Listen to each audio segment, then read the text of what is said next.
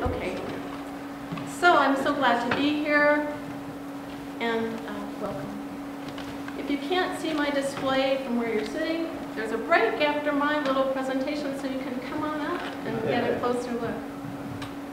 Having taught voice for over 35 years, I can say with certainty, like most voice teachers, that few things make me more proud than when I ask a student, "What is this piece about?" And they say, "Well, basically, it's about love," which indicates to me that they don't really know what this is about. As I look back at a lecture recital I presented as a part of my DMA work here, which was on my father's song literature, and as I remember the many performances I have given of his songs, I think that if someone were to ask me, "What are your dad's songs about?" I would say, well, basically, they're about love. Love of text, love of a particular voice, love of the act of composition, and some of the songs are actually about love. My father drew from 81 different sources for the text of his solo songs. The greatest number of them were from the Bible. The other texts include, in the biblical text, that includes 5 different settings of the 23rd Psalm, 2 settings of an Alleluia, and 3 settings of the Lord's Prayer. The balance of the repertoire includes Greek poets in translation, theologians and philosophers, great American contemporary poets, 59 of whom were men and 15 of whom were women, poems by students, family members, and friends, texts written collaboratively with colleagues, original text by the composer, and traditional text used in folk song and spiritual arrangements. He wrote the majority of his songs in English, but also wrote sets of folk songs in French, Greek, Swedish, and a Sabbath service for solo voice in Hebrew. Weltenspiegel, a song cycle in German, is of special interest. My father met Paul George Koch, a minister in Alsace-Lorraine during World War II, when the Rainbow Division was serving in that region. They renewed their friendship by mail in 1978. Koch sent him this book, a book of poetry called Weltenspiegel, which means mirror of the world. The song cycle sets 8 poems by Pastor Koch and was written for and dedicated to my sister Lorna Lynn, who presented them to the poet in France in 1981. I'm so happy that Lorna is here today and that she was able to present these to Pastor Koch in person so many years after Daddy first met him. Because we're at the University of Colorado, I'm going to focus on the Boulder associations and Colorado connections to his song literature. Donald Sutherland at one end of the spectrum and Aileen Fisher at the other. Sutherland creating poetic translations of ancient Greek or Renaissance texts, and Fisher with her vast experience as a children's poet, drawing inspiration from nature. My father met Aileen Fisher during the summer of 1950 in Gold Hill. Her verses for children are widely acclaimed, and her loving descriptions of nature's creatures won many awards through the years. The genesis of the little song cycle, The Ladybug and Her Friends, goes back to a faculty recital which my mom and dad did here on the Boulder campus in what was then the music room in the Norland Library. This was in 1951. The program included Francis Poulen's Le Bestiaire, a song cycle based on 6 poems by Apollinaire about animals and fish. My father was intrigued by the idea of having Aileen write some poems that he could set for a similar cycle, and she provided him with 7 poems so suggestively that they virtually set themselves. The cycle was written for and dedicated to my mom, Lucille Lynn, who sang the premiere performance in recital at Green Lake in Wisconsin in 1954 with the composer at the piano. She later performed an orchestral version in Fort Collins with a symphony there in 1956, and there's also a chamber version which uses the same instrumentation that Poulenc used for Le Bestiaire, string quartet, flute, clarinet, and bassoon. The songs are quite simple vocally and have been performed by children's choirs as well. My mother often concluded solo recitals with this mini song cycle, and I've been performing it a lot in the last year and a half, and it never fails to bring smiles to the audience, the pianist, and the singer. I'm going to play an example of my mom singing the first two pieces with Kathleen Joyner at the piano.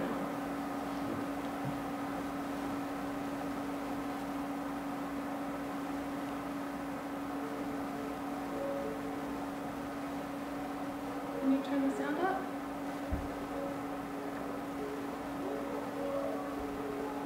Can the sound be turned up?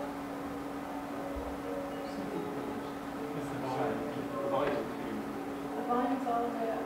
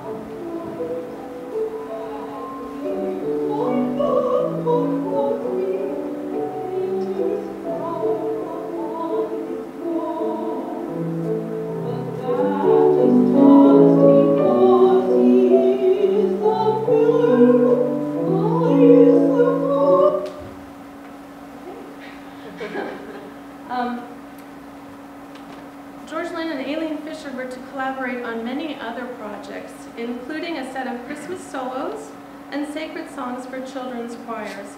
If you are looking for a beautiful Christmas lullaby, I suggest that you consider Gently Little Jesus. It has stood the test of time. They also created a folk opera for children called The Violinden Tree, composed in 1955. It has never been performed in its entirety. However, my mother and I distilled a shorter concert version, which was performed in 1995 for the Colorado Springs Opera Guild with narration and limited staging.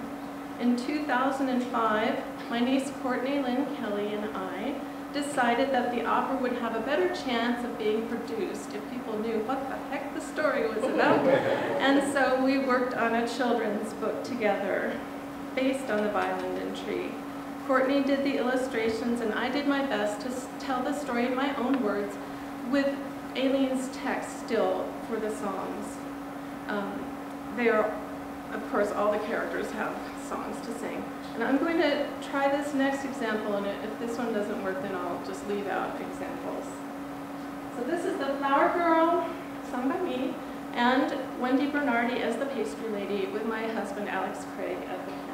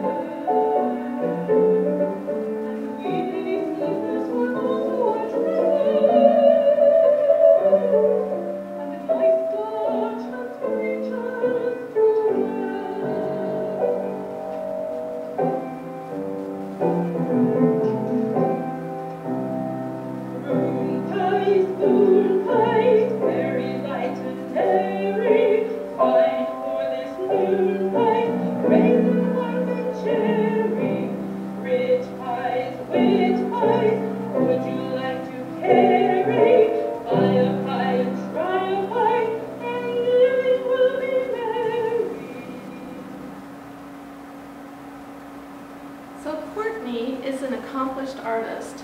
This is a larger version of one of the illustrations in the book. And I have mock-ups, 2 mock-ups of the book here. It has yet to be published. Notice I say yet. But we hope to stage it in the next 2 years. Courtney's designs will be beautiful for sets and costumes.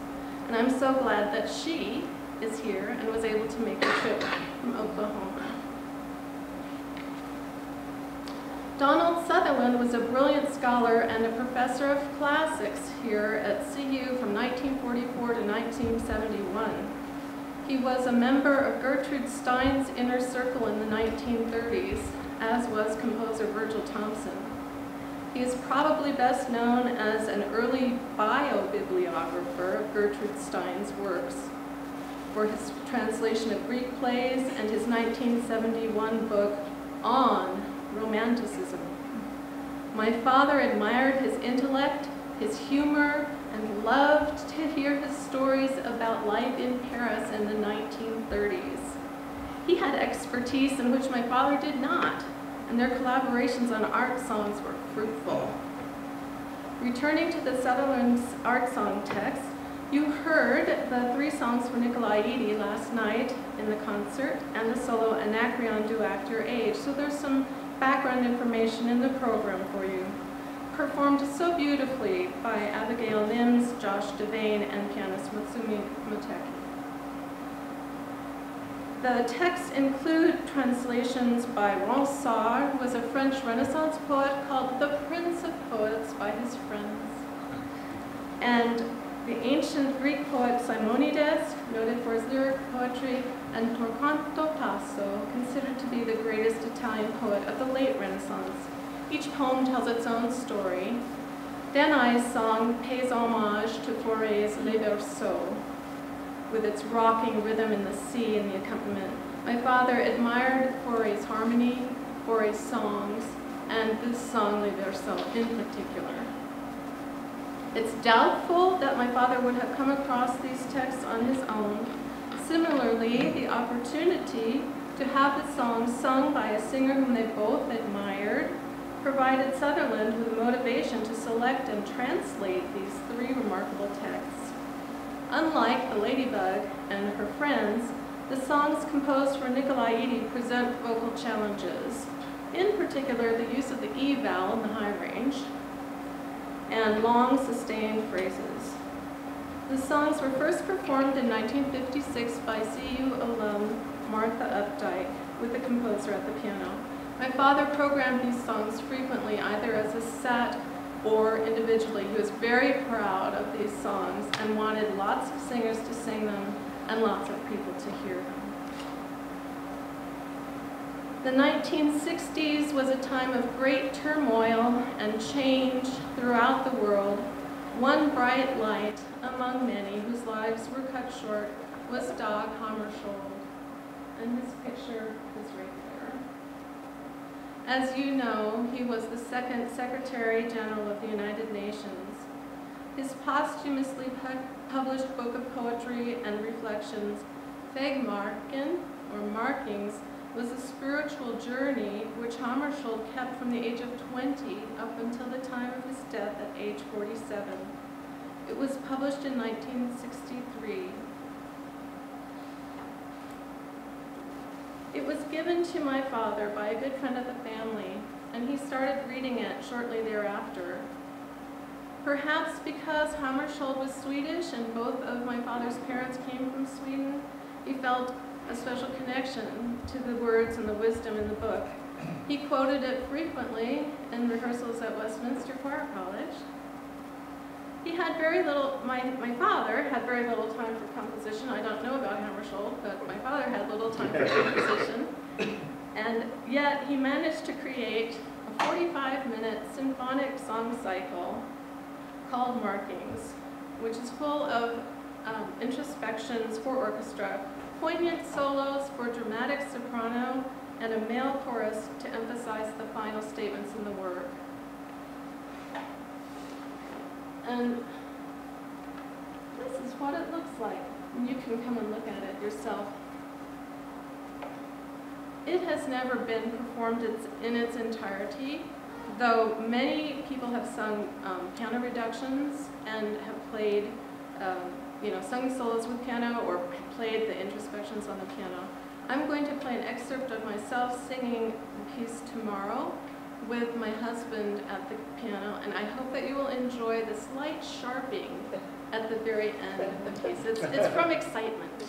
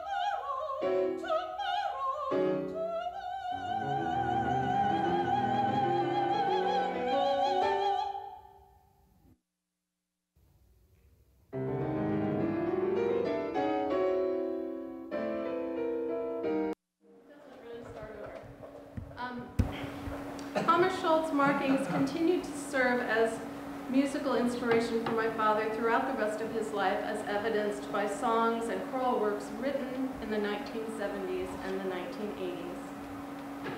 Rivers to the Sea is a song cycle for lyric soprano, which sets poems by Sarah Teasdale from her book of the same name. You can see Sarah over here, maybe. She's looking at a dog. It was written for Elaine Bridges, who was a soprano that studied voice with my father at Loretta Heights College during the late 1970s. She had a lovely high lyric soprano voice. The songs were written as both a compliment and a challenge to her vocal abilities. She had a very agile voice, and so she was most at home with run work. She found the long legato lines in the majority of the songs demanding. However, the tessitura is high and allowed the silvery timbre of her voice to shine. Because she was a fan of Teasdale's poetry, she recommended specific poems to my father. Having chosen the poems herself allowed her to sing with great sensitivity to the text and an increased expressivity. The accompaniments are not especially difficult, but require a sensitive pianist who enjoys a flexible rhythmic structure. I find this cycle to be similar to Robert Schumann's Frauenliebe und Leben, insofar as it presents a series of songs which describe a woman's experience of love and life in the first person. Unlike Frauenliebe und Leben, Rivers to the Sea does not offer a clear chronological progression, and the poet who provided the text was in fact a woman. The 10 songs in the cycle are brief, so the performer must make rapid changes in mood and demeanor. The longest lasts a scant 2 minutes, and the shortest only 40 seconds. The entire cycle is approximately 11 minutes in duration and is intended to be performed without pause. However, it's possible to extract a subset of the songs and perform a smaller group if need be. And that's something I did with my father's permission on several occasions. So if you were the daughter of a composer, and if you had spent a summer organizing a large closet full of music, you might ask your father, "What's your favorite piece?" And the answer I got was "Dusk in June," the 5th song in Rivers to the Sea. I never knew him to change his mind about this in later years. Of course, he may have told other people different things, but that was the answer I received. I will play this short excerpt with me singing again and my husband Alex at the piano.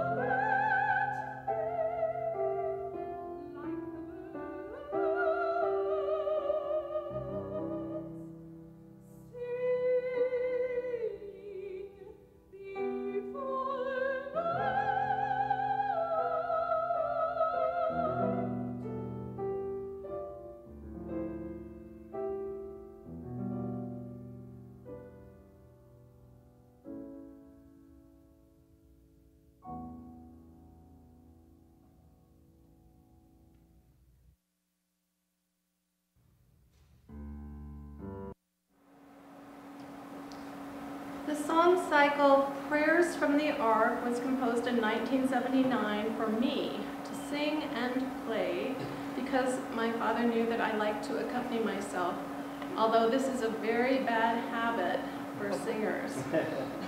The texts were chosen from Rumer Godden's English translation of Carmel de Gastel's French book, Prières dans l'Arche. These poems imagine prayers offered to God by Noah and the individual creatures on the ark. My father let me pick out my favorite ones from the book. And I think I have it here. Yes. Prayers from the ark.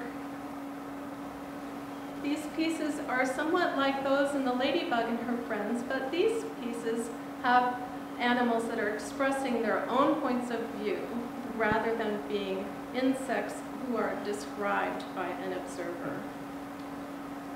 Again, the songs are brief and require quick changes in mood and demeanor. Some are humorous and others are quite poignant. I've performed this cycle several times at informal recitals with my father at the piano, but we didn't record them. Another project. You will find notes about 8 American poets in the program booklet. This was the last song set, which my father composed. A song set uses poems by different poets, whereas a song cycle uses poems by a single poet. The 8 poets are Ralph Waldo Emerson, Emily Dickinson, Walt Whitman, John Greenleaf Whittier, Edwin Arlington Robinson, Robert Frost, Carl Sandburg, and T.S. Eliot. The collective lifespan of these poets is 1803 to 1967. Excerpts from this set were heard last night on the concert performed by Gregory Staff. He sung so very beautifully. was especially fitting that he was able to perform them since he was a student of my father's, and Mitsumi did a wonderful job accompanying. Many of the texts were chosen seem to foreshadow my father's death, but he was not sick, and a great many poems have been written about death, so I don't think that there was any conscious intent in the selection of these particular poems. As I noted at the beginning of this presentation, the majority of the texts for my father's songs were chosen from the Bible. A special note are 20 pieces which my mother selected for 2 volumes of sacred songs in the year 2000. And more props. We self-published these, and where you'll often find a book, 10 sacred songs, and they're just in 2 different keys. These are 20 different songs, so the low voice have 10 of their own and the high voice 10 of their own. There are some original melodies for familiar texts, which I think would be a fun challenge for a composer. You like Hark the Herald Angels Sing, come up with your own melody. Don't just sing the one everybody else knows. So I think that's an especially good one. And these are here for you to look through. There are a number of spiritual arrangements. Spirituals and folk song arrangements were of special importance to any composer coming of age in the 1930s, especially those studying with Roy Harris. This wellspring of inspiration never ran dry. Some pieces like Steal Away were set multiple times in different choral and vocal arrangements by my father. There are 4 song cycles which I did not include in this presentation. 3 songs of hope and the 7 last words have sacred texts, and Sin Plains of Adelaide Crapsey and From Leaves of Grass, based on poems by Walt Whitman's book of the same name, have secular texts. The last time I saw my father, just 4 days prior to his sudden death by a heart attack, he gave me a set of pieces to be used for a production of James and the Giant Peach, based on Roald Dahl's novel. I was the music director for among many whose lives were cut short was Dag Hammarskjöld, and his picture is right there. As you know, he was the 2nd Secretary General of the United Nations. His posthumously published book of poetry and reflections, Vegmarken, or Markings, was a spiritual journey which Hammarskjöld kept from the age of 20 up until the time of his death at age 47. It was published in 1963. It was given to my father by a good friend of the family, and he started reading it shortly thereafter. Perhaps because Hammarskjöld was Swedish and both of my father's parents came from Sweden, he felt a special connection to the words and the wisdom in the book. He quoted it frequently in rehearsals at Westminster Choir College. He had very little, my father had very little time for composition. I don't know about Hammarskjöld, but my father had little time for composition. And yet he managed to create a 45-minute symphonic song cycle called Markings, which is full of introspections for orchestra, poignant solos for dramatic soprano, and a male chorus to emphasize the final statements in the work. And this is what it looks like. And you can come and look at it yourself. It has never been performed in its entirety, though many people have sung piano reductions and have played sung solos with piano or played the introspections on the piano. I'm going to play an excerpt of myself singing the piece tomorrow with my husband at the piano, and I hope that you will enjoy the slight sharping at the very end of the piece. It's from excitement.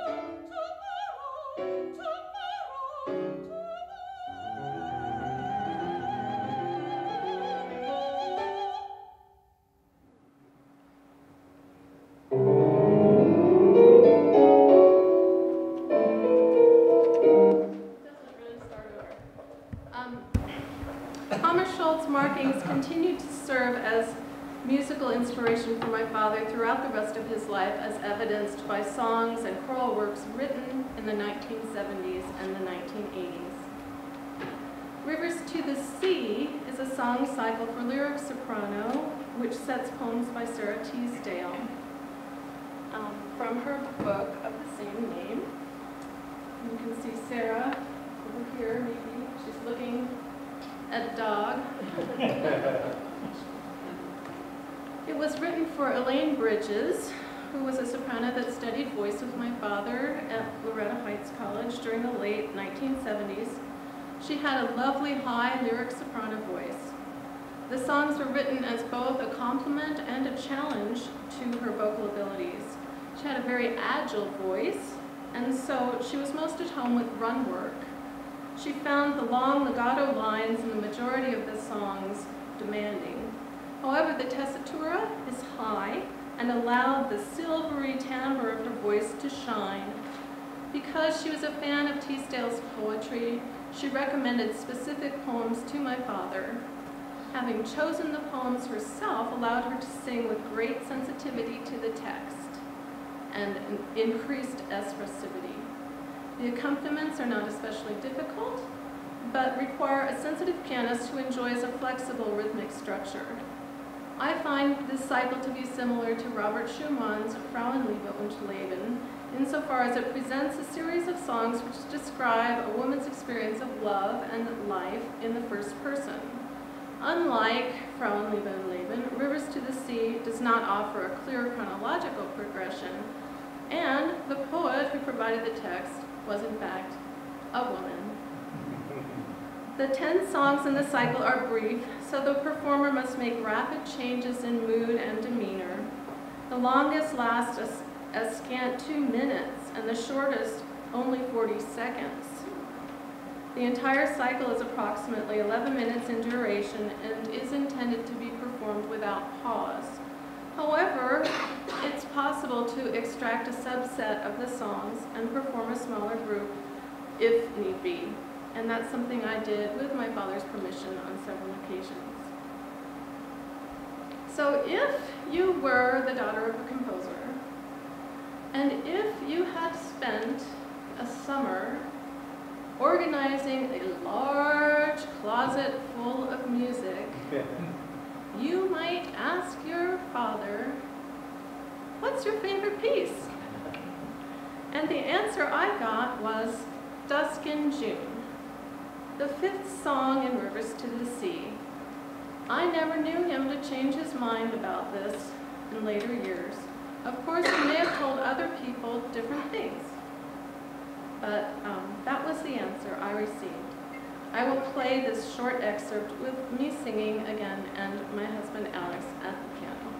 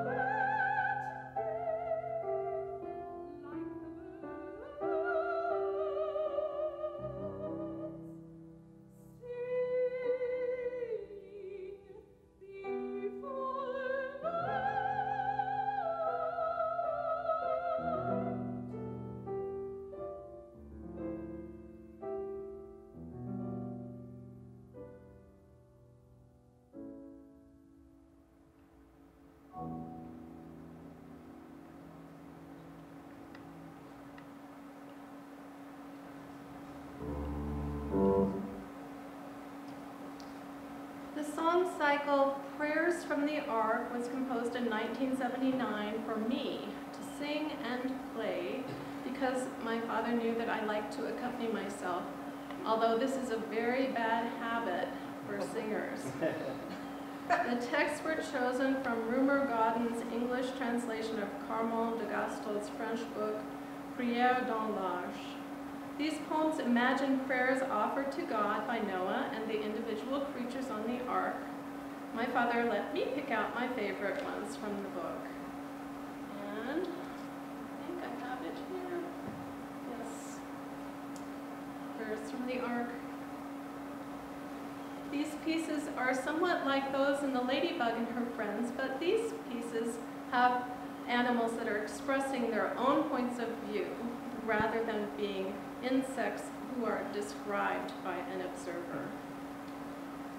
Again, the songs are brief and require quick changes in mood and demeanor. Some are humorous and others are quite poignant. I performed this cycle several times at informal recitals with my father at the piano, but we didn't record them. Another project. You will find notes about 8 American poets in the program booklet.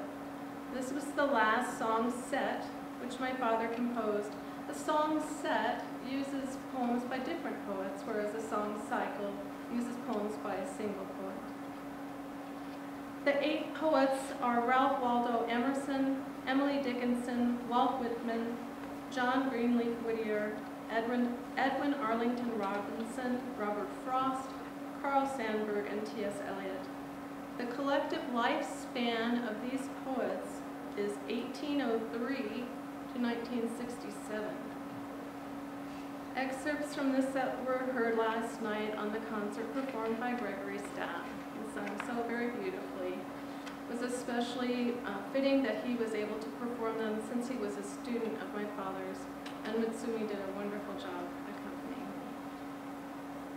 Many of the texts were chosen seem to foreshadow my father's death, but he was not sick, and a great many poems have been written about death, so I don't think that there was any conscious intent in the selection of these particular poems. As I noted at the beginning of this presentation, the majority of the texts for my father's songs were chosen from the Bible. A special note are 20 pieces which my mother selected for 2 volumes of sacred songs in the year 2000. And more props.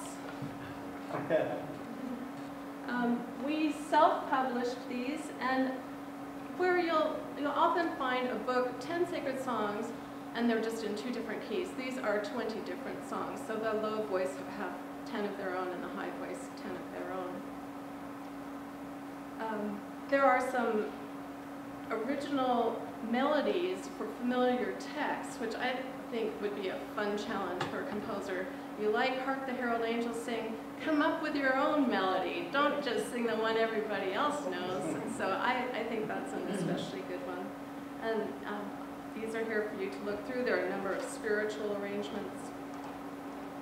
Spirituals and folk song arrangements were of special importance to any composer coming of age in the 1930s, especially those studying with Roy Harris. This wellspring of inspiration never ran dry.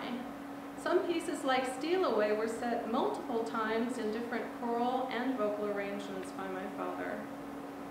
There are 4 song cycles which I did not include in this presentation. 3 songs of hope and the 7 last words have sacred texts, and Sin Plains of Adelaide Crapsey and From Leaves of Grass, based on poems by Walt Whitman's book of the same name, have secular texts. The last time I saw my father, just 4 days prior to his sudden death by a heart attack, he gave me a set of pieces to be used for a production of James and the Giant Peach, based on Roald Dahl's novel. I was the music director for a production at a children's theater called Stage 11 down in Englewood. It meant a great deal to me that he was interested in this project and that he provided original music for the young singers. In summary, I feel so lucky to be a composer's daughter and also a composer's wife. Watching, listening, and collaborating has given me a great respect and some insight into the creative process and the act of composition. All of his 288 songs can be found in the George Lynn Archive at the American Music Research Center. I invite you excuse me, to explore the extensive database which Stacy Landis has worked on very diligently this summer. Choose a song or a song cycle for yourself. There are too many for me to learn. However, if my father were here, and I do feel his presence here, I believe that he would encourage singers to make friends with a student composer